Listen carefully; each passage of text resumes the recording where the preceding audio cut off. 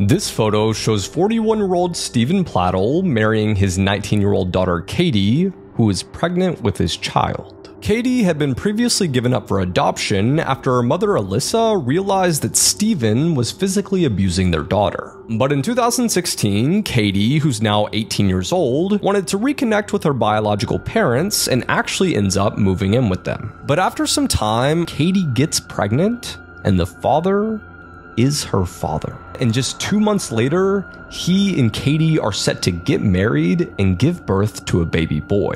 Both the parents attend the wedding and support the marriage until 2018, when Katie begins to see a different side of Stephen. But when she tries to end the relationship, Stephen suffocates their newborn baby and stuffs him inside of a closet. He then proceeds to shoot both Katie and her adoptive dad before turning the gun on himself.